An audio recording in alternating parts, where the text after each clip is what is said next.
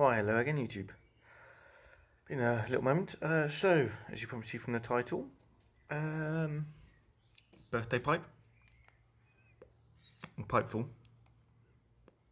Still smoking the...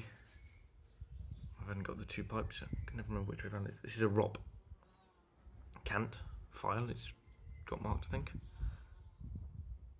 ROP file, it says, sorry. Tried to look it up and can't find too much on it. Smoking the now, I would imagine, infamous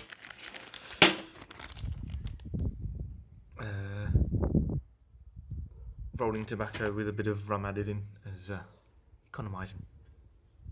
So I just thought I'd have a little smoke with you on my birthday and share a little story with you, my experience with the Hells Angels.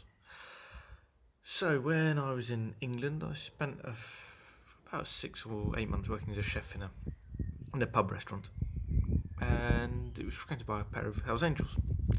One of them called Tank, well, nicknamed Tank, and the other one I can't remember. I think it was Aid or Adrian.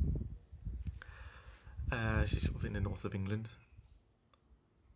and you know, I never had any issues with them. I used to laugh and joke, and one day I was up there with my pipes and got speaking to Tank. I was like, oh, why the hell do you do this this pipe malarkey and blah blah blah? I said, look, here you go, have a puff, see what you think. What was in it? I believe it's a cherry aromatic of some form. He said, bugger me, Chris, this is good. I like this. Oh, flash jet going overhead. Hope it doesn't interfere too much. So, you know, next few times it's up, when I was there, he'd have a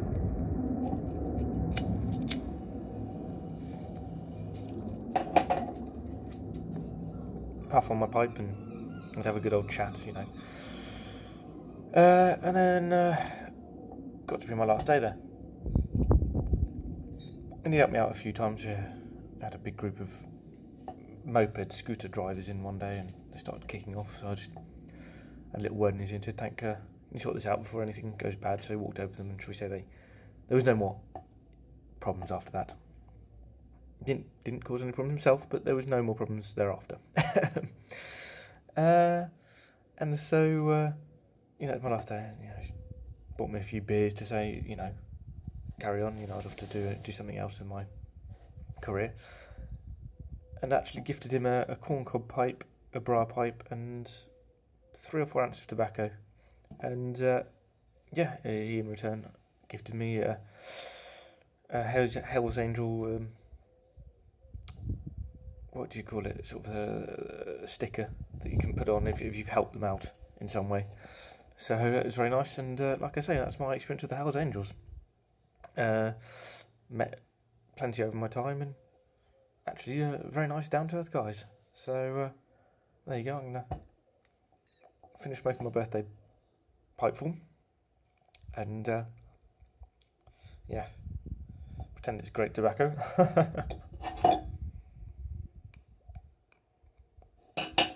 Ripe old age of 34, if anyone was wondering. I know, yes, I do. I only look 25.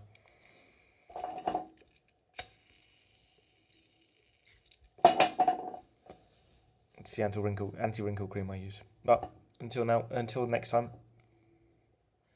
happy puffing, and hope you're all staying safe out there.